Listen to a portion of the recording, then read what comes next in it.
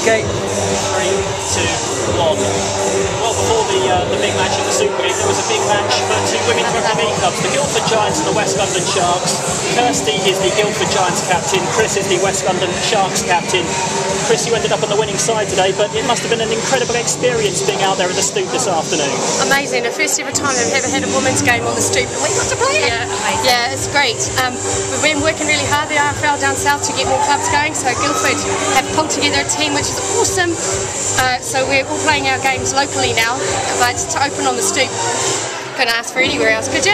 Absolutely, and Kirsty, I think it's a big day for the Guildford Giants, full stop, isn't it? Yeah, definitely. It's a brand new team this year. We tried to get it going last year, and we had there was a merit league last year, so this is our first league game. A lot of the girls are new this season, mostly union players, and to be able to play at the Stoop, everyone was so excited. I think we pulled it together in the second half. First half was a little bit shaky, but a really good experience for everyone involved. Amazing.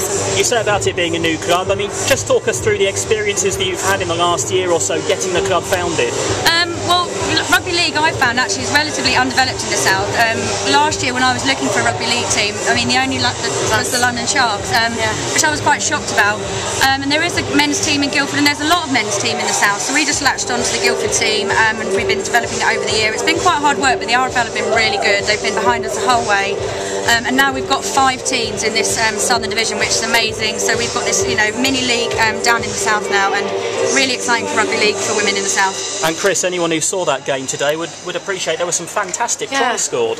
Well, you'll try. All of us, like you said, all of us play union. We don't have any designated rugby league players down south, which is why we started to get this summer one going. So I don't know if you saw one girl trying to place the fullback.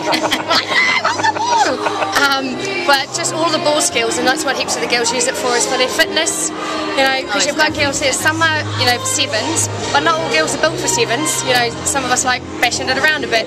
So that's where like rugby league comes in, and it's awesome. And you speak about that not quite having designated players yet for rugby league. How long do you think it will be before that changes and rugby league grows and grows and grows for the women?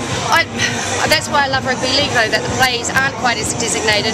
Everyone's got to be able to catch, everyone's got to be able to pass. If you call a ball, if you call a move, you could be the ball carrier or the ball receiver.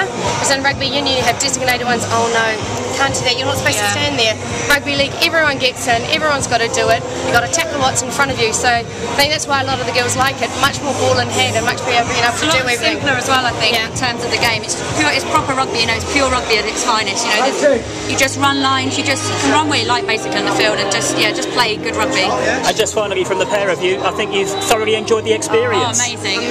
Honestly, it's a highlight of my life so far, just being at the Stoop. Yeah, I've never got to play. I've played a few different places, but never on the Stoop, so this was always going to be a big one. Kirsty, Chris, great game out there. Thank Well you played. very much. Thank you.